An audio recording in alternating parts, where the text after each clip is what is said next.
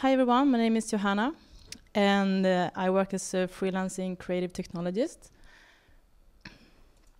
And what that means, I've been basically working as a programmer and also had the role of technical director in the digital production industry for about 10 years. And I work with a lot of different projects, like traditional websites, but lately usually a lot of hardware-related projects as well. Some audiovisual installations and also some more experimental, like biosensor. This is an EEG headset project. So yeah, I do a lot of different things, basically. But I'm not here to talk to you about any of those. I'm going to share an experience I had from a science hackathon in Berlin. I'm based in Stockholm, but I also do live in Berlin, like part-time. Okay, so science hacking, what is science hacking? It's basically the collaboration between programmers and artists and designers together with scientists in order to make something new together.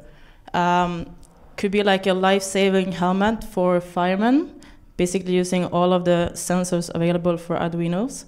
Or it can be a do-it-yourself fluorometer used for medicine use. Or it could also be something more important, like solving the problem of not having daylight during wintertime. But before talking about my own science hackathon project, I'm going to give a quick background. So this was last November, me sitting with a friend in my studio in Berlin. It's like an arts collective called Lacuna Lab. And we were really fascinated by this kind of like physics experiments being made by optical illusions of strobe effects or shutter effects. And we were watching tons of these YouTube videos, and we were like, this is so cool, and we wanted to make an arts installation based on this. And this is like experiments that you would do in a science class in school. And we thought it would be a simple thing to we bought some spinning motors and some LED lights and set up a prototype, but it didn't work at all. And we were quite disappointed. But luckily enough, at the same time, Science Hack Day in Berlin were coming up.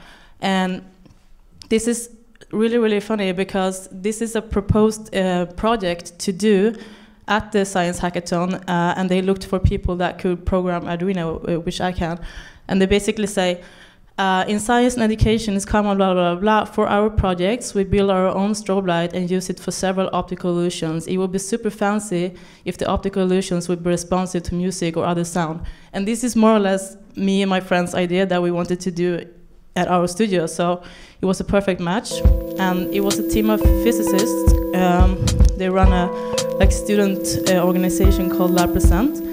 And they made this strobe animated sculpture, and what it basically is a 3D printed plastic shape that you put on a really fast spinning motor, and then you shoot a strobe light at it, and you achieve this optical illusion of it being moving. So this is not like CG or animated; it's the real plastic object just spinning really fast. And so this is the start. So back to the actual hackathon.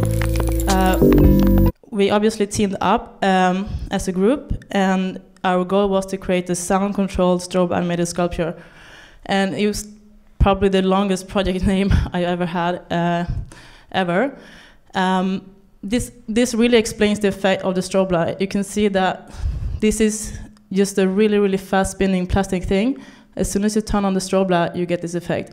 And this is really, this is what we didn't achieve to do at our own studio, because it's really, really precise. You have to match the frequency of the strobe light exact to the rotation of the motor. And you also need really fast spinning motors. This is like 40 hertz frequency. And the goal was to make it sound control, so we needed beat detection. So we used Arduino and a sound sensor, and basically, yeah, we made a simple beat detection. And the goal was to make this plastic thing dance to music. So you wanted it to, like, every time a beat was detected, you wanted to like alternate the rotation angle of the cube.